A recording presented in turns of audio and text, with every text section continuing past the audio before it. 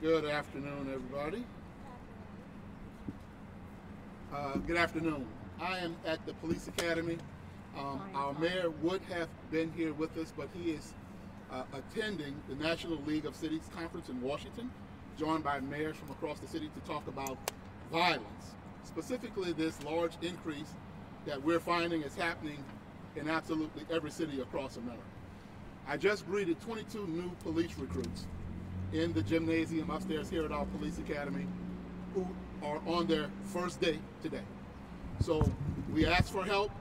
Help is coming, and these 22 new recruits are from all over the country, some from right here in Baltimore, and are part of a crime fighting strategy to add more cops to our streets every day. So we're proud to welcome them here today, and once again, our mayor's in Washington discussing violence and would have loved to be here but has an obligation there.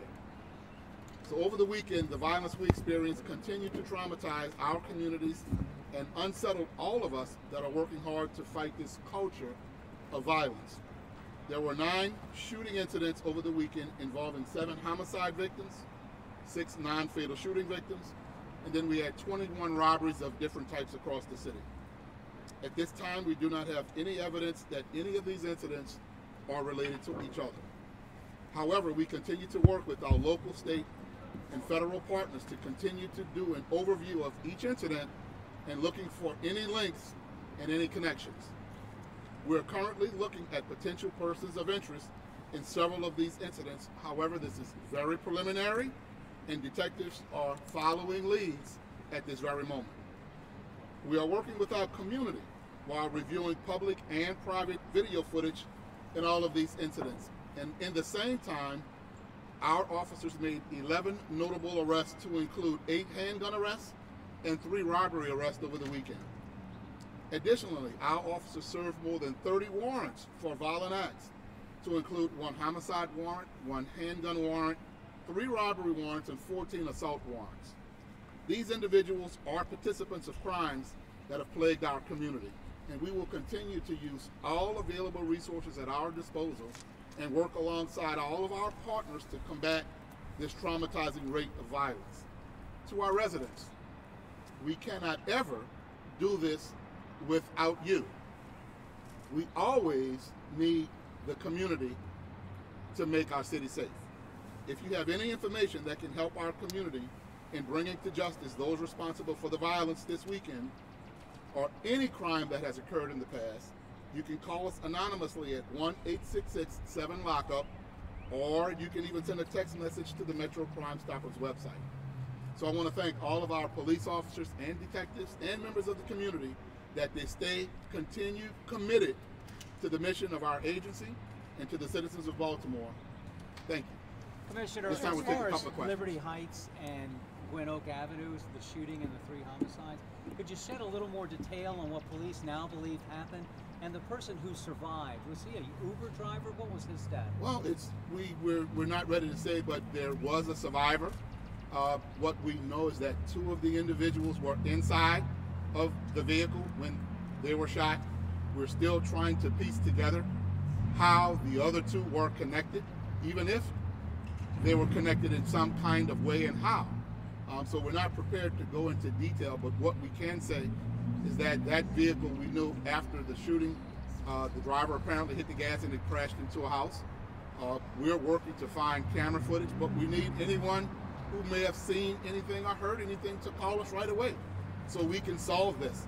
It only happens when we have community cooperation and participation.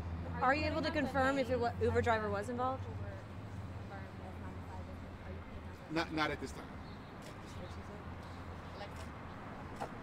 Commissioner, with this level of violence, are you still confident in the crime plan you share with the mayor?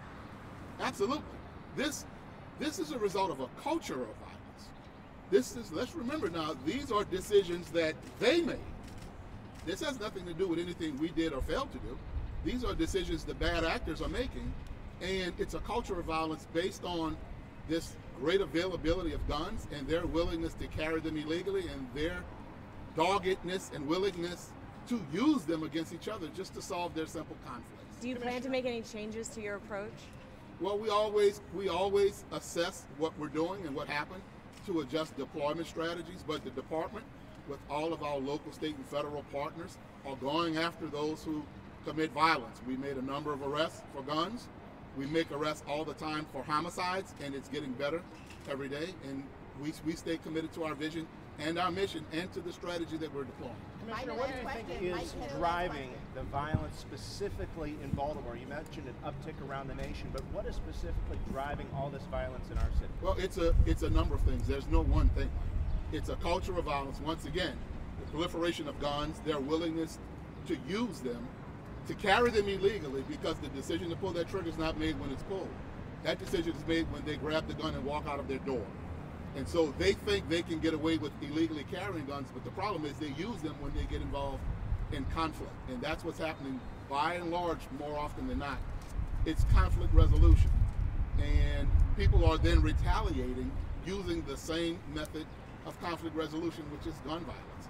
And so it's a number of things, but it speaks to all the things we're trying to fix that caused them to make this decision: their education, their poverty, their mental illness, their housing situation, their drug addiction, all of the above at the same time, all the time. All right, thank you guys. Thank you. Hey, if anybody